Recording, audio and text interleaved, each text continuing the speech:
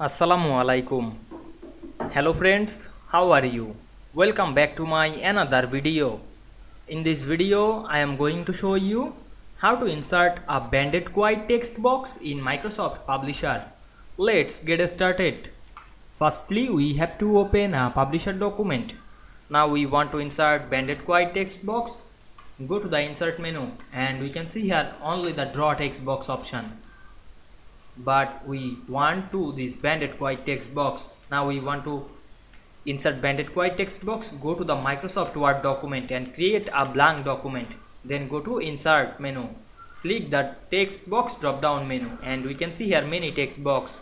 Now we find and select the banded quite text box and insert it. Then select this text box, click and drag on our mouse, then click right button on our mouse and select copy.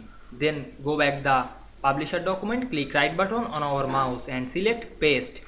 Then we can see we insert a banded quite text box to this publisher document very easily. I hope you enjoyed the video. Please like, comment, share and subscribe my channel. Thanks for watching.